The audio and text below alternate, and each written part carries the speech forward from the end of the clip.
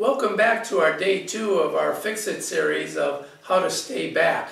The next thing I'm going to work with kids on is trying to load their weight back so they can have a softer stride and not feel like they have to lunge out towards the ball. I'm going to do this in 2 ways. First, I'm going to take another bat and put it even with my head in this manner here. Put that bat just a little forward in their stance, in the middle of their stance, just a little forward, and from start to finish, we want to keep their head behind that bat.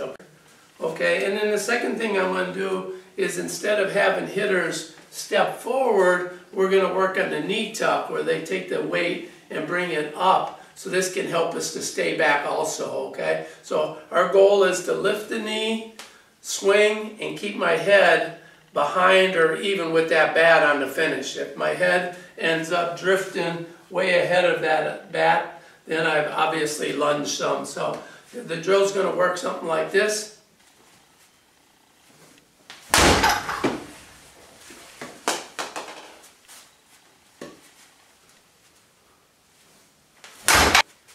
Once again.